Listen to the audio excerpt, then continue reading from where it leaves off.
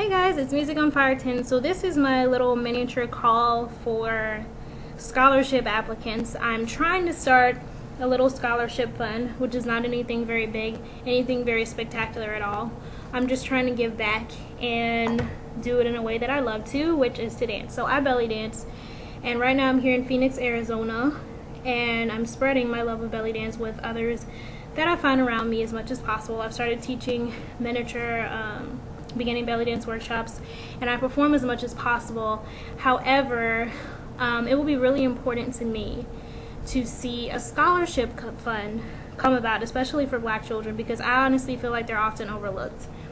And there are so many of us in our community that are very talented, may never get a chance to go to college simply because we don't have the money or the funds to do so, which I don't think is right. I've always been very fortunate because I obviously don't have a lot of money right now in my family, but I always worked really hard in school, and I love school. I love education. I love learning, and I was always fortunate to get scholarships from the schools that I was going to. When I was at Spelman for a year, I was a presidential scholar, and I left there because I was not in complete agreement with a lot of what was going on there, but I don't really want to go into that. It's a great institution for those who want to go there. I went to Emory after and wasn't completely satisfied with that either, but they did have an Egypt program, and I was able to go to Egypt, which had been one of my dreams for a long time. The reason I was able to do a lot of these things is because, like I said, I was able to get scholarships. I was in a family that always, sorry for the noise, there's a train that goes behind me every day, that was always very fostering and loving of my love of learning and my love of wanting to go out of the country and things like that. So those are things that I believe every child should be able to do if they want to.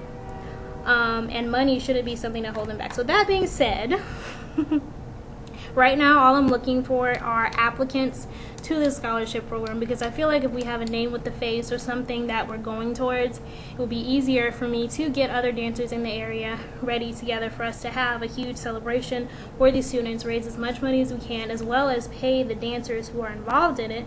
And this is in Arizona, like I said, but the applicants can come from anywhere. I want to start this now because, yeah, the further ahead we know about it, the better it'll come together.